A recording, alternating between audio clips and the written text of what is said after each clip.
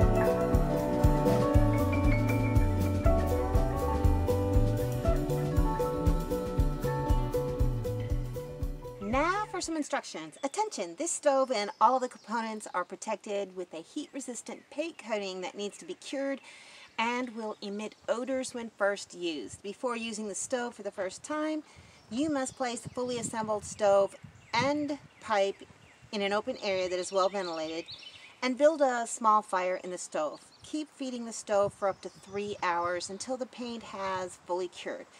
It is recommended that you allow the paint to cure slowly, so it is best to keep the fire at moderate size during this process.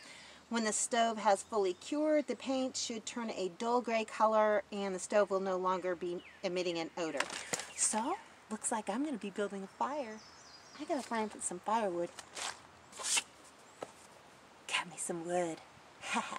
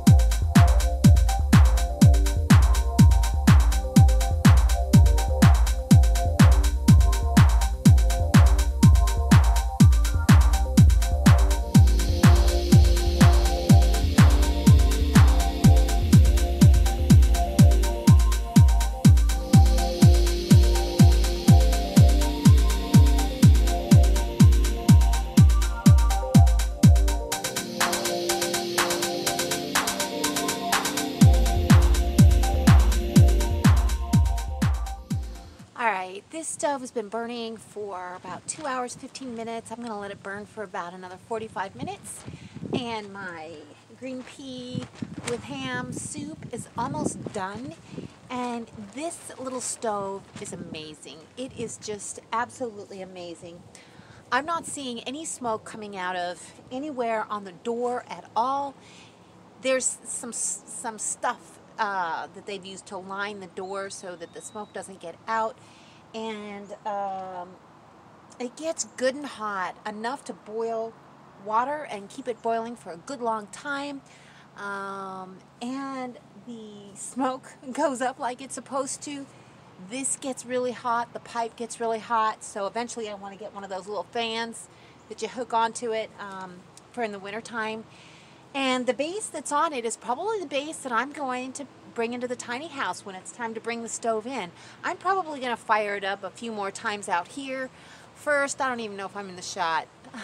I'm a bad YouTuber, aren't I? Anyhow, I'll learn this whole tripod thing. There was no note in the box, so I have absolutely no idea who gave me this. I double, triple checked just to see, and there was nothing in there, no note or anything. So whoever gave me this is a game changer for me. This is going to keep me warm in the winter time. And it is just a really wonderful stove. I'm going to be able to cook on it. It's going to keep me warm. So whoever you are, thank you so very much. I really needed this, and it's just, it made a Mother's Day absolutely amazing. So anyhow, you know what? I'm going to finish reducing the stock in this soup a little bit, and then I'm going to have me some Mother's Day split pea and ham soup, and that's all I got for you guys. See you in the next video. Thanks for watching, everybody. I hope you enjoyed the video. Make sure you like, subscribe, hit the bell, and y'all have a good one.